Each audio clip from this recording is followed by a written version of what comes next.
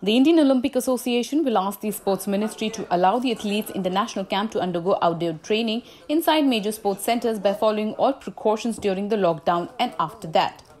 Discussions to take up the issue with the ministry took place after a meeting of the IOA Preparations Committee held via video conference under the chairmanship of Lalit Bhanot, attended by IOA President Narinder Batra, Secretary General Rajiv Mehta. All sports activities have been stopped in the country due to the coronavirus forced lockdown, which has been extended till May 3rd. Athletes are barred from any outdoor training even inside their facilities. They have to follow the social distancing guidelines by the government.